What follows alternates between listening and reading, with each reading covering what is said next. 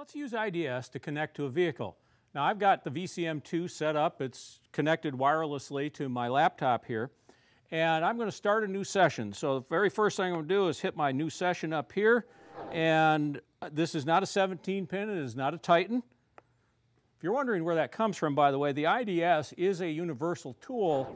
And even though there is different software from one Ford manufacturer to another, this thing can be used, and if you were to go to any other country in the world that's got Ford products, you'd see the same basic screen.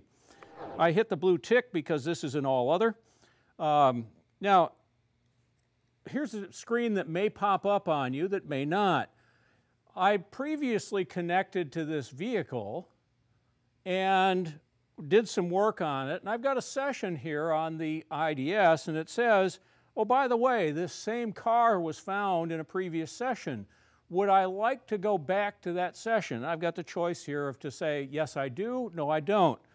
Why might you choose one or the other? I might want to go back to a previous session if I was working on the car, I had to do some surgery, I gave the IDS to somebody else in the shop, now I'm back on it, so I don't have to go through some of the preliminary setup. Or if the car was here previously and I want a new session, then I'm going to pick no, I don't want to go back to it. So I'm going to pick no, I don't want to go back to it.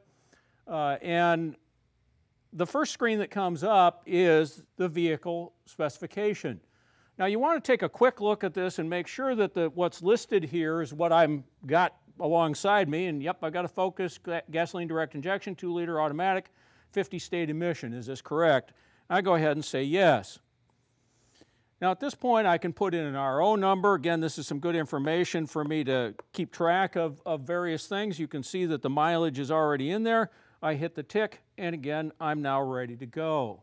And so at this point, I have now identified this car to this scan tool.